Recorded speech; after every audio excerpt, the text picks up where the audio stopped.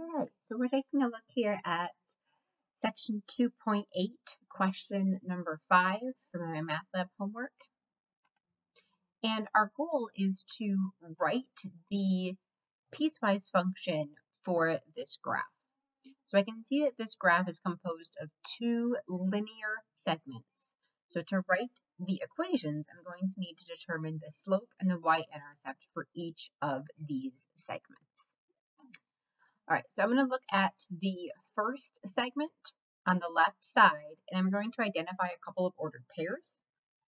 So for example, I noticed the ordered pair -5, 0. Yours may be different, so pay attention to your graph. Mine has -5, 0. Then I see it looks like 0, 3. I don't see any other points. Now, 0, 3 is not actually on that graph, but it is a border value for this graph. So I will be using that point, even though it does have an open circle right here. It is still a point that would be on this line if this line were to continue. I don't see any other points that are exactly on the line. It looks like it's just below -2, 2, so I can't use that value. I'm just going to have to use these two. Okay, so those are the two ordered pairs. And I'm going to calculate the slope.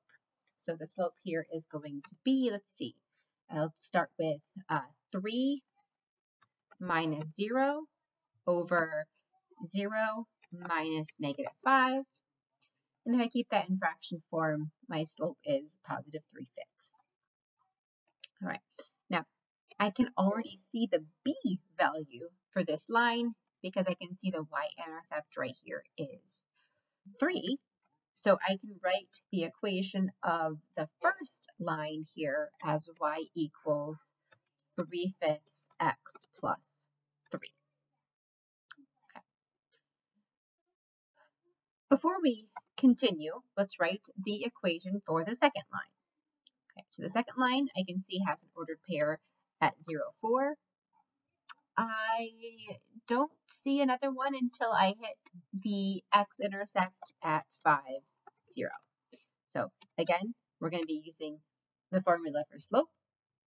So I'll start with 0 minus 4 over 5 minus 0. 5 minus 0, typo, there we go. And that simplifies to the fraction -4/5. And I did already know the b value here was 4 from the y-intercept. So when I write the equation of this line, it's going to be -4/5 x plus 4. Okay. Now, for the restrictions and the piecewise function, back to the first line we wrote, the one that was on the left, you can see that that line begins its use at -5 and ends it at an x value of 0. So we'd use this function for x values between -5 and 0. I do have an equal bar at the -5 because of the solid point right there, and I do have a less than sign with no equal bar at 0 because of the open circle right here. So that would be the region for which I would use the first line. Okay, make that just a little bigger over there. And then if I scroll down to the second line, this one is going to begin its usage at 0, less than or equal to, because I do have a solid dot, x less than or equal to, it ends its use at 5. All right, now I'm going to scroll my graph on decimals over here so I can see the whole thing. I don't currently have the plots turned on, so this one is a hollow circle. It's just the points are turned on. I can adjust that if I want to, but it should match what I see in this picture aside from that fact. If we compare this with our solutions here,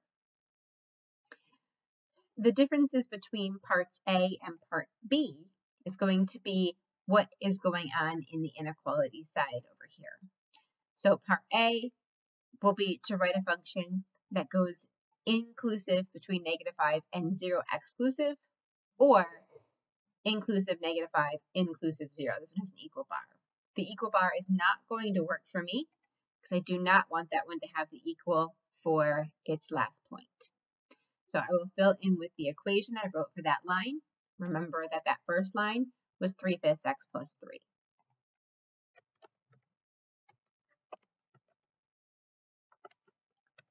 And the second line, the line that went, oops, sorry, made it too big.